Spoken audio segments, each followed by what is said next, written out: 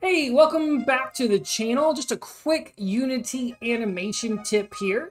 If you've been watching the channel recently, I've been doing a VR series, but every now and then I dabble in this little 2D fighter games to try some new things. But anywho's, I had this weird thing happen. I didn't have the issue until I started converting everything to multiplayer, online multiplayer. Also, my animations started getting real wonky. So I'll show you here. I have this little guy.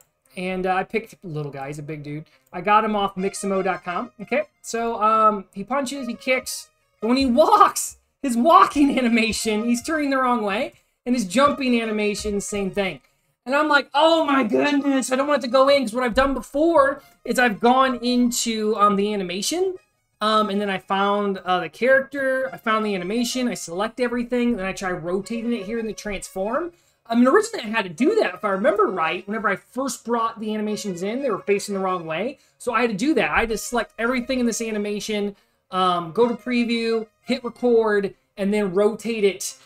Every frame, I had to rotate the y-axis to where it's facing the right way. That's why it's rotated here at 155, I think.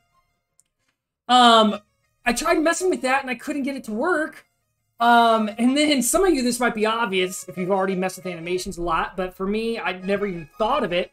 But, so if I go to the animator for this guy, and I go to my blend tree, there's my walk forward.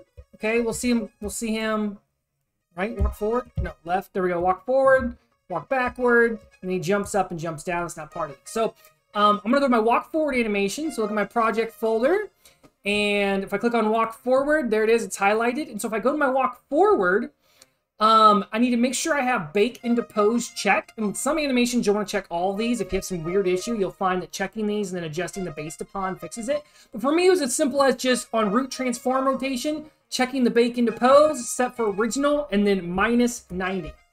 All right, so now, if I walk forward, boom, looking good. If I walk backward, same thing, because it's using the same animation, it's just flipping it.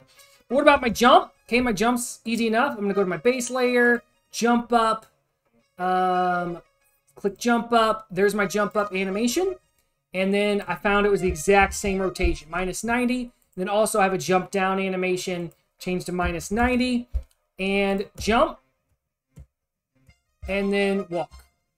All right, it's all fixed now. And because it's not something that I'm changing in the hierarchy, this is something that's in my assets folder, it's fixed now. I don't now have to, after playing, go back and change them. They're all there. So that's a blessing, but it could also be a curse. So if you're messing with those settings, keep in mind, they are going to stay around even when you exit play mode. So it's a short little tip. Hope it's helpful for somebody. If it was, put in comments, hey, this helped me out.